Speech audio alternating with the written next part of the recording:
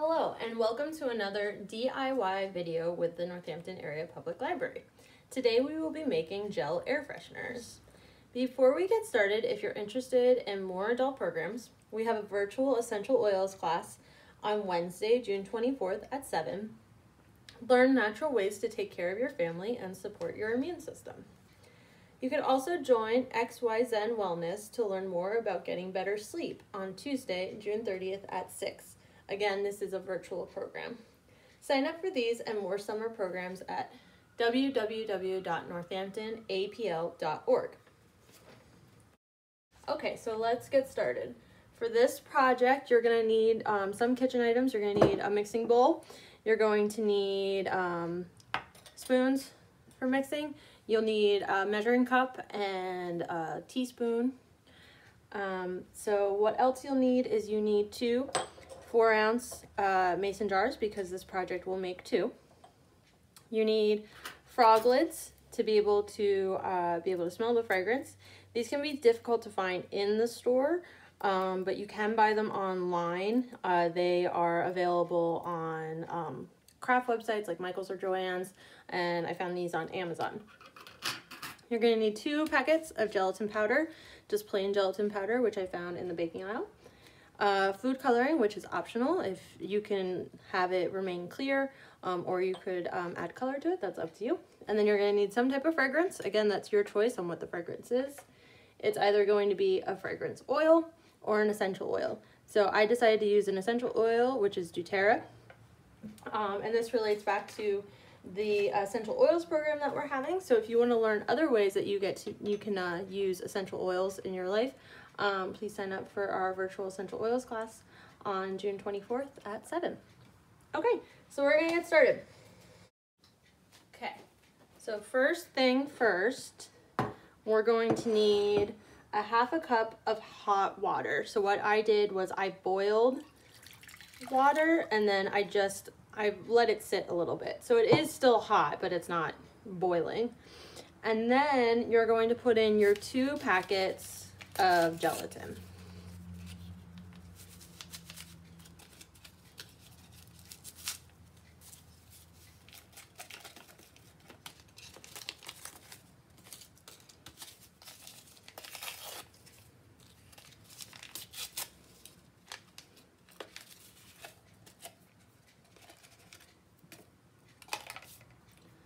Okay, so we're gonna stir until the powder is completely dissolved. So stir that nice and good.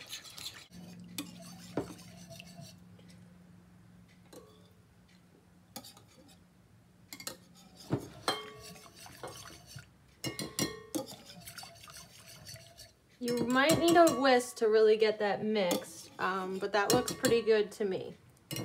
Okay, so you mixed your gelatin and your water. Now we're going to add food coloring. So again, you get to decide how much food coloring, if you want food coloring at all.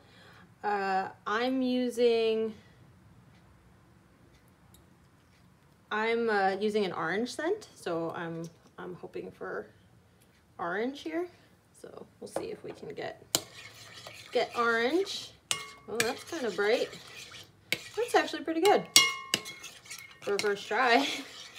That's very bright. I might add one more little splash of yellow just to calm that down a smidge. There we go. That's a little better. Again, it's all about preference. If you want to keep it clear, that's absolutely fine. I just kind of I think it'll look nice in the jar then. Okay. Next, we're gonna pour 1/2 cup of cold water now into the bowl. Okay, and then we're gonna mix again. Make sure that all gets mixed, the hot and the cold water.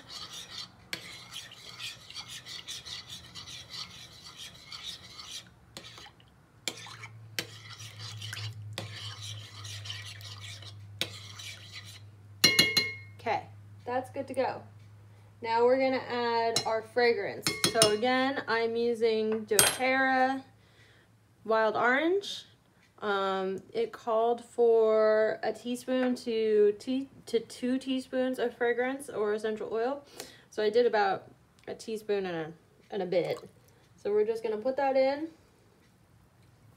And again, we wanna mix that up.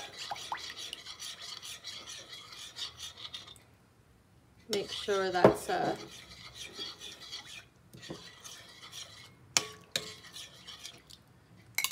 what we want. Well, it definitely smells like orange. Okay. Now, that's all we need for that. So now we are going to pour it into our 2 jars evenly.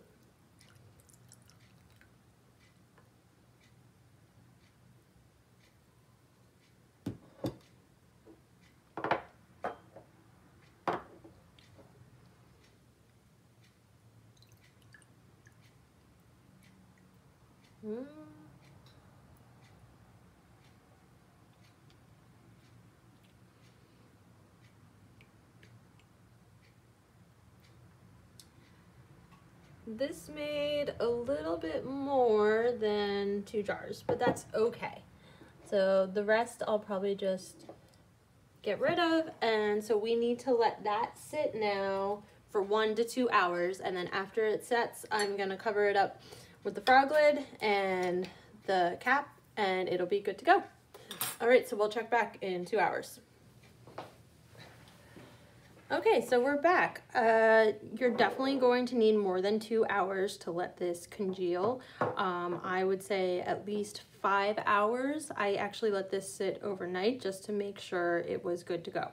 So while it's setting, you can just put the regular lid on top and let it set that way, so if you're worried about it spilling. But you will need some time for it to set, so don't worry if it doesn't set right away.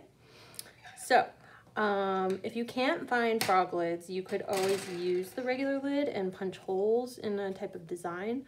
I've also seen lids that have a sort of flower design on it. You could use that as well, just as long as it has some type of opening. But since I have the frog lids, I'm going to use them. So all you have to do is you put the lids on top, and then you put the cap on to make sure it stays in place. There we go.